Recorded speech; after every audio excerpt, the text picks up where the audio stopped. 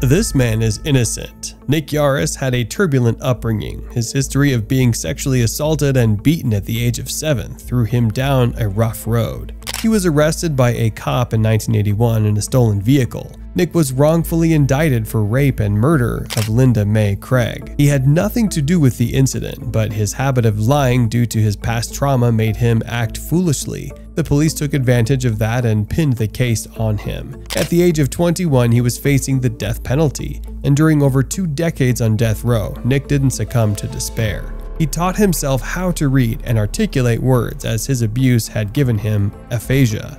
Nick taught himself about law and forensic science in pursuit of freedom. His life took a turn when new DNA technology proved his innocence. Since his release on the 15th of January 2004, he has been advocating for reforms in the criminal justice system and is seen as a symbol of human resilience. And that's why